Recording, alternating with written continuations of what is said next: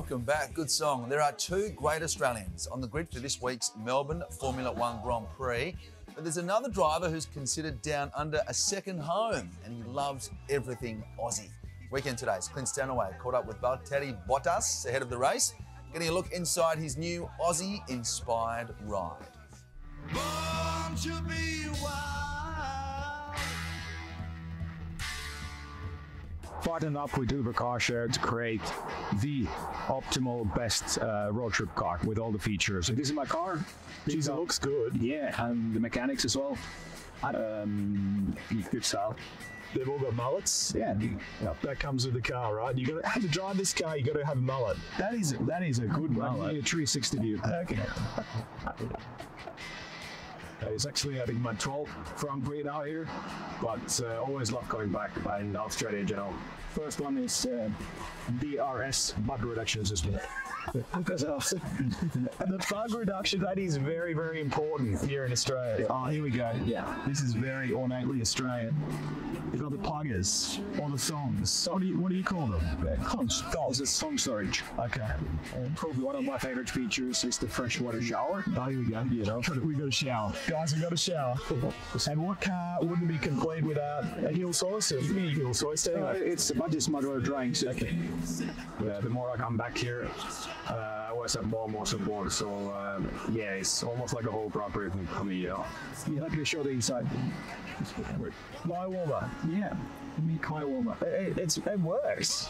Yeah, I like this too. And this one, yeah. I mean, this is, every car in Australia had one of these in the 80s and 90s, but are they making a comeback? Yeah, they are. It makes drop. You should put one on one of your cars.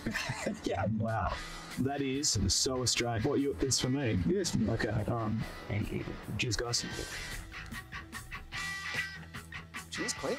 A lot going on there, wasn't there? Yeah. I don't know about that outfit going he was on. wearing. Was Yeah, very those daring. shorts. He's Scandinavian.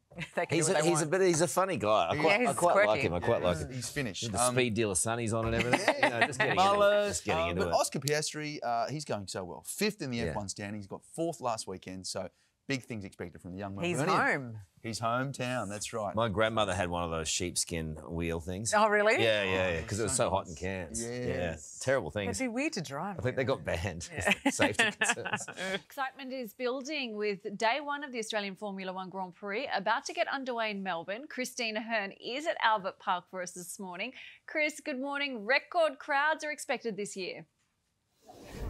Yeah, they certainly are, Brooke, and I want to show you the crowds outside Gate 1 because we still are an hour away from gates opening, but there are hundreds and hundreds of people that are lining up just waiting to get in for day one of the Australian Formula One Grand Prix here at Albert Park, and I have found probably the most excited Formula One fans here at Albert Park, and a couple of them have actually come from across the Dutch in New Zealand. How excited are you? Very, very excited. I kind of can't believe it's happening, but you know, bring it on, and can't wait to meet them all, especially Danny Roke, that's for sure. And what time did you get in this line this morning? Oh, about 6:30. Yeah, it was hectic trying to get in on the trams, but you know, make it work. We're all here for the Formula One. I'm here for Lando. We're really excited. So yeah. Not Oscar? Oh yeah, Oscar too. I mean, come on. You're in Australia now. You have to go for Oscar Piastri. But I do notice a Ferrari fan over here. Do you think Ferrari can do it? Hopefully, fingers crossed. It might be the one. Let's see. And we do have some Aussies over here now. Just let me guess. Who are you going for? Lando. Got to be Lando. Who are you holding there? Danny, but it can be both. And how excited are you about today? Oh, very excited. We've been waiting for this day for like very long, so. And show us your Daniel Ricciardo sign there.